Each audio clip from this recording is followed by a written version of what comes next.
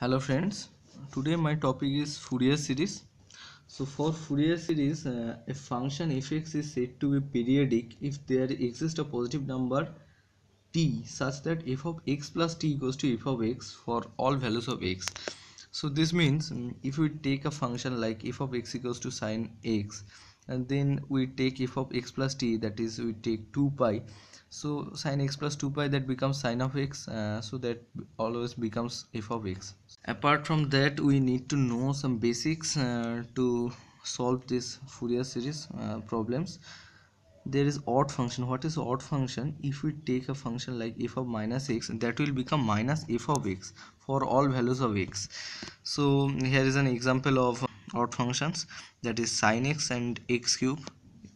So if we take f of x equals to x cube minus 2, then the function becomes minus 8, that is minus f of x as said here. And if we talk about even function, here even function, that will always f of minus x equals to f of x for all values of x. So cos x and x square are the examples of even functions. So if you take f of x equals to x square, then f of minus 2 equals to 4, that is here positive. So here you can see that f of minus x becoming f of x. So this is even, and they have some properties here, and to solve this Fourier series problem we need these properties. So if a function is even function, so suppose this f of x is the even function, and this even function is integrated between minus a to a, then this we can write as 2 into 0 to a f of x dx. So simply this minus a is becoming 0, and actually the limit is changing, and there is a 2 in front of them. So this formula you have to remember. And the odd function, what is odd? And for that odd function, if we consider this fx is odd function, for this odd function minus a to a integral, the integration will be 0, its answer will be 0.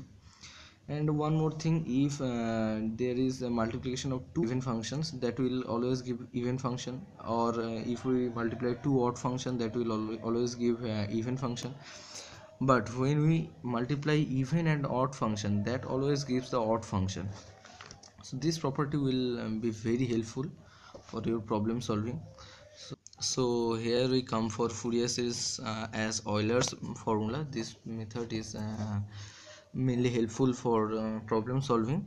So let f of x be defined and integrable in the interval minus t to t. We have taken this example. So we have to extend the function to a periodic function of period 2t, as I said earlier, of period 2t. So by defining f of x plus 2t equals to f of x for all values of x in the period of 2t, the Fourier series of fx will be given as a naught by 2 summation n equals to 1 to infinity an cos n pi x by t plus bn sin n pi x by t. This is the formula. This is the formula total this f of x. And a naught, an, bn, they are the Fourier coefficients. Here a naught, an, and this bn are the Fourier coefficients. So what is the formula of a naught? A naught equals to 1 by t integration minus t to t f of x dx. And here an means 1 by t integration of minus t to t f of x cos n pi x dx, and bn equals to 1 by t minus t to t f of x sin n pi x dx. So here you can find a similarity, like here the integrations are always minus t to t, and before them there are 1 by t, that is always fixed. And for a naught only there is fx, and for an there is fx, and with that there is cos n pi x by t term. And here also for bn with fx there is a sin n pi x by t term. So here you can see for cos x cos n pi x by t, and for bn sin n pi x by t. The formula is just you can remember like this.